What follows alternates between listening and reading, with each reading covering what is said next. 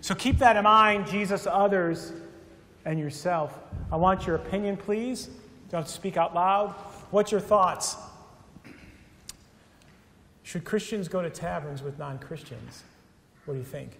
I mean, go and have a beer, too, with a non-Christian? Should you enter into a tavern or a bar with a non-Christian? Or maybe sometimes some things that aren't the best happen?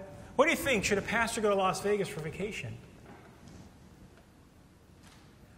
Well, you know what stays in Vegas, what happens in Vegas, what? I saw someone with a T-shirt here in Defiance and say, what happens in Vegas happens here, okay? Should a pastor go to Las Vegas for vacation? What do you think? And could a church or school have a fundraiser at a hotel of a large gambling boat? You know, the gambling boats are usually on a lake or the river, and then there's usually this really big hotel, and you can rent the facility pretty cheap. You can do a fundraiser there, like maybe an auction. Should it? I've seen some heads, people not sure. Previous services, somebody's shaking their head. What do you think? What do you think about this? Should a pastor eat with Islamic students after sunset observing Ramadan? Well, Ramadan is a holy day in Islam, and Muslims will fast for a month in the evening and they get to eat. And a pastor was invited to go eat with them. They fast all day, something went down. Should a pastor be able to go and eat with Muslim students during Ramadan? What's your opinion? What do you think of a Christian on vacation entering into a Mayan pagan temple with a tour group? And there you could see the religious ceremonies of the pagans and the Mayans. Should a pastor go in there and be part of that? What do you think? And finally, should Christians purchase and eat meat sacrificed to idols? You know, if somebody has an idol and they sacrifice the meat to eat to it. I was going to say, should a pastor or should a Christian be a Pittsburgh Steelers fan? Because the Bible says, thou shalt not be a Steeler. I didn't know how to feel about that. But anyways. Or be a Browns fan. I've seen some Steelers fans. I couldn't resist it, okay? You guys give me one. I won, okay? All right, so what do you think? I saw some heads move around. And by the way, all those, in one way or another, pertain to me. Now, we'll get to that later. Okay, all right, get to that later, okay? What we know for sure, so let me go ahead and answer that question and give you some background. What we know for sure as believers is that idols are gods not found in the Bible. An idol is nothing more than figments of imaginations. Do you have an idol? Well, anything that you and I love and trust above God is an idol. Matter of fact, where we put our hope and trust is an idol, besides God. So idols are nothing, and we know that for sure. What else do we know? Well, we also know for sure that we're called to primary allegiance to one greater than Moses, and that's Jesus Christ. That's from today's Old Testament lesson. And then what we also know for sure, there's only one true and living Lord. That's what the demon said correctly. That's in today's gospel. So we know for sure idols are nothing. We know for sure that there's only one God who we have allegiance to, and we know that we have freedoms. Yeah, you have freedoms as Christians. There's really nothing wrong with having a beer or going to a ball game having a beer. There's really nothing wrong even walking to an establishment that has gambling slot machines. It was that way in Illinois. Ever been in Nevada, same thing. We Christians have freedoms. There's nothing wrong with going to a liquor store and buying some liquor. There's nothing sinful about that. We have freedoms. And what else do we know? Well, we're called to what? Can you read that verse? We as Christians are called to what? Idols don't exist. We have freedoms. There's one God, and we're to love one another. And so riddle me this. I want you to go back in time with me for 2,000 years. And matter of fact, the city of Corinth isn't so much unlike what American cities are like now. But in the city of Corinth, they had fancy restaurants. And in those fancy restaurants, it was surrounded by idols.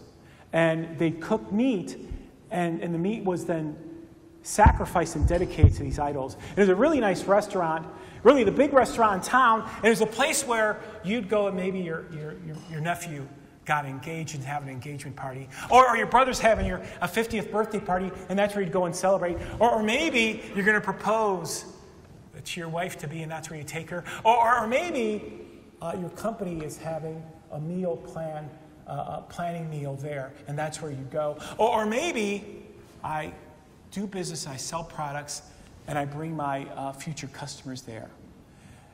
Should a Christian participate in that? And the other thing is that you and I take for granted is you ate meat, and meat is a rare delicacy. I was in Costco yesterday, and I got 3 meat samples for free. I was coming back from seeing my dad. Our church, my previous church, did missionary work in Uganda, and people in Uganda, if they're blessed, they have meat 1 time a month, and many of them only have meat 1 time a year. But for missionaries to go there, because our diet's so used to it, they make sure that missionaries have meat 1 time a day. So the question is, in Corinth, in this fancy restaurant, where people do business transactions and do family events and other important things, is it wrong for Christians to go and eat there when the meat's being sacrificed and drinks are being sacrificed and dedicated to these pagan idols? And so that's your question. Go ahead, just read with me silently. Can a Christian there enjoy friendships, accept invitations, build business transactions, and delight in a rare, delicate meal with meat at temples, with meat or drink offered to idols? What do you think? But should a pastor go to Vegas? Should you go into a tavern and have a bar with a non-Christian? Should you eat with Muslims after sunset during Ramadan? What do you think? What's a Christian to do? Well, what are we to do with that? Well, let me give you some more background. We as Christians, we have rights. Can you all read that? For freedom. For us believers, we're redeemed from sin, and the law no longer applies to me. We have freedom. If I want to go to a Browns game and pay $16 for a Coors Light, I can, okay?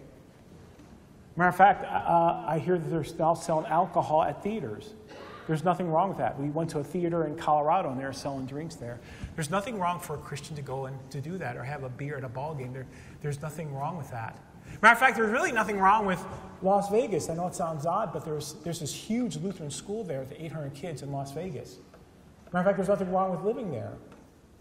We have freedoms. We can do as we wish. Matter of fact, God made everything.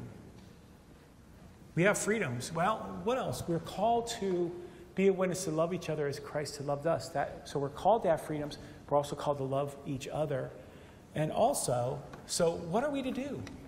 What are we to do with that restaurant with the pagan idols and the meat sacrificed in Vegas and taverns and fundraisers at gambling boats? What are we to do? Well, what are we to do? Well, enjoy Christian freedom. Then decipher between being among idols and flirting and being influenced by idols.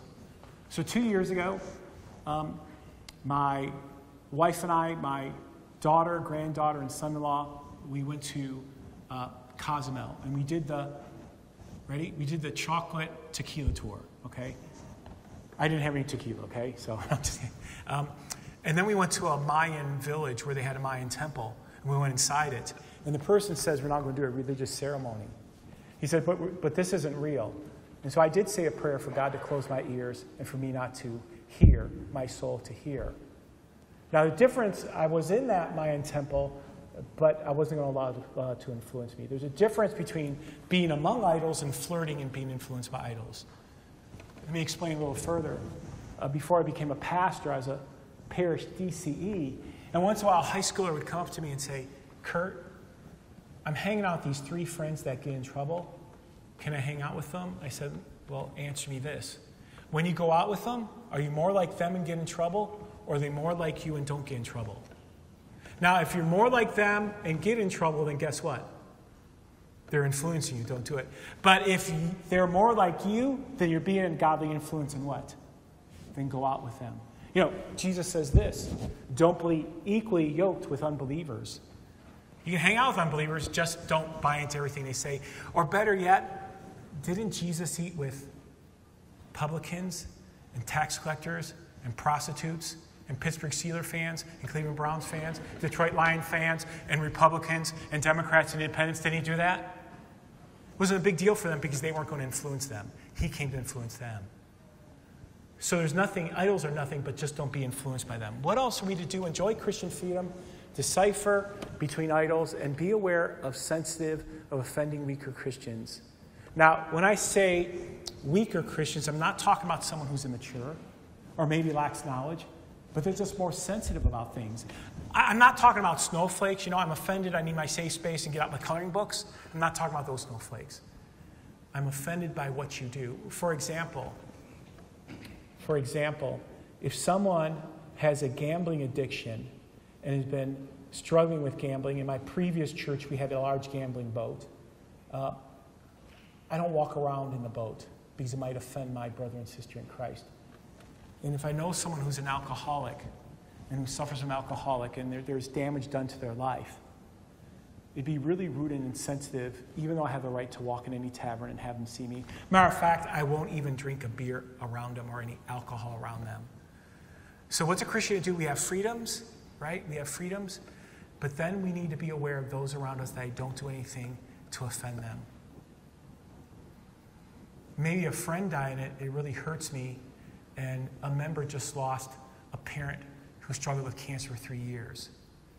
It'd be really rude for me to say, well, think about my needs while I'm ignoring their needs. So we live in freedom. We love one another. Be aware of weaker Christians, why I don't want to damage that person's soul. And finally, I'm just not going to explain to them why it's okay, but I'm going to build them up with love. Remember the children's message, the bigger items and the smaller items? It's okay for us to have the smaller items if it meant that the brother or sister in Christ I love can have the what? The bigger item. I don't need it.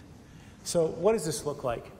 My previous church in November of 2013 is a Sunday. Violent storms were supposed to come through about 4 in the afternoon, and they came through at about 11:30, which meant we moved this worship service at this time to our basement because no storms were coming through.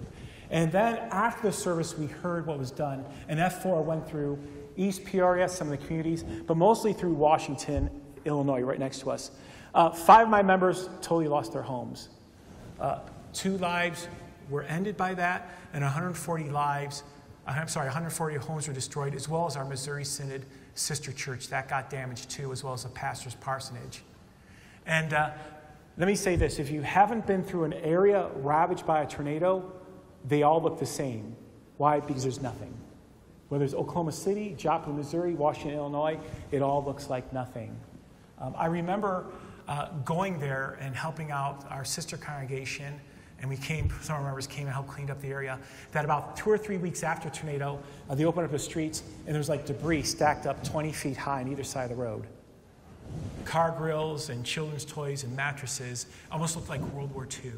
So there's a tornado, and everything is just leveled in Washington, Illinois. That happened on a Sunday. Now, this was going on the next Saturday, 6 days later. The Washington Panthers high school team was going to play Springfield Sacred Heart Catholic Cyclones in a Division V playoff game. Who are they going to play? The Cyclones. Students from Washington. Yeah. Wow. So what did Sacred Heart Catholic do? Well, the game was there. So all their cyclo names and all their cyclo illustrations and pictures in their stadium, they covered up with sheets. And they removed the cyclone decal from their helmets. And they refused to be called Cyclones because that week everyone's a Panther. And they sent like 4 buses filled with bottled water up to Washington. Did they have to do that? But it was pretty sensitive of them, wasn't it? Imagine going to sit in a football game with Cyclones when someone's having a funeral. Or like 13 team members don't have homes. And 2 coaches don't have homes. Joy. Jesus, others, yourself. True story, by the way. True story. Okay? We don't need to be Cyclones today with what happened. Boaz and Ruth. Ruth was a widow who was poor, and Boaz picked his field. Does anyone know what it means to glean a field? But when I went to Germany, and my uncle owned a potato farm, and before I got there, he picked up all the potatoes, and there were still little potatoes in the field. I used to ride my bike out, and people would come into his field with bags, and they'd pick up all the potatoes that weren't picked up with the potato pickup machine, whatever, okay? He didn't charge them for it, and neither did Boaz. Boaz said, Ruth, come glean my fields for free. He could have charged her, $5 a pound, whatever. He didn't.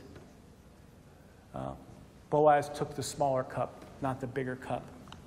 Christian love for others. The 54th Massachusetts was the first African-American regiment in in the Civil War. Abraham Lincoln desired that 180,000 African-Americans would serve in the Civil War effort. So he raised troops. Many were former slaves. Many fought for freedom, to end the bondage of slavery and to end discrimination. And there's a picture that movie is shown in the movie Glory. I think it's 1989. And in that occurrence, the time came for them all to get paid. Now, the pay for an American soldier serving in the Civil War is $13 a month. Well, we have inflation. That's a lot of money. As a matter of fact, times 50.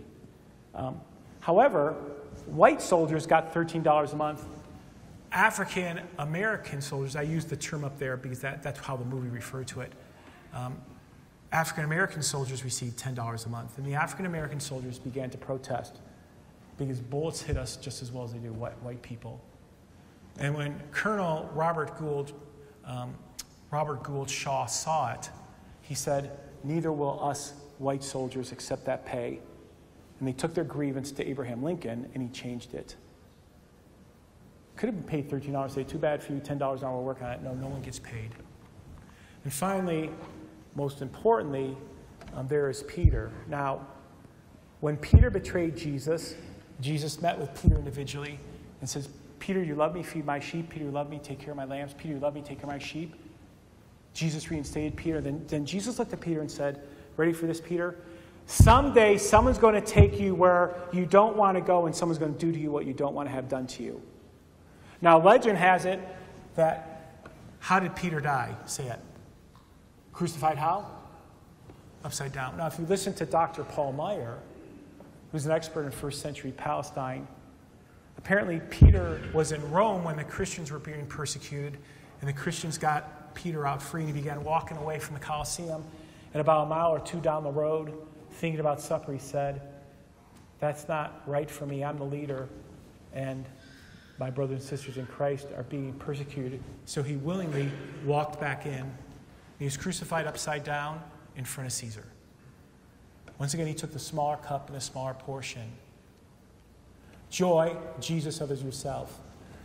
And so, can you all read this with me? The Christian.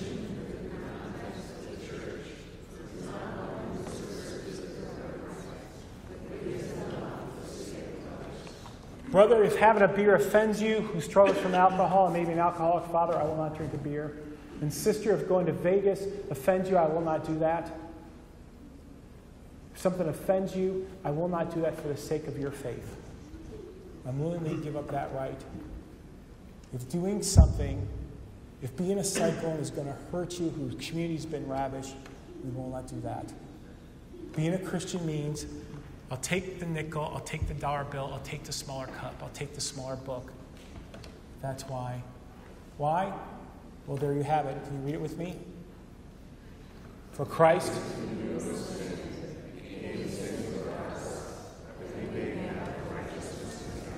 So Christ, who is God, who came down from heaven, emptied himself, and died for all of us, you and I, sinners, sometimes only one in the bigger, that we might be saved. He gave Jesus, others, yourself, friends in Christ, for Christ. So I'll say this, yet for us there is but one God, the Father from whom we live, and there is one Lord, Jesus Christ, through whom all things came and through whom we live. And yes, Jesus, other yourself, because of his grace and power, working in us for getting redeemed. So, how about this for a closing thought? I think it'll wrap everything up together. Can you read it with me? A Christian is a perfectly free Lord of all, subject to none. A Christian is a perfectly dutiful servant of all, subject to all. And all God's people say,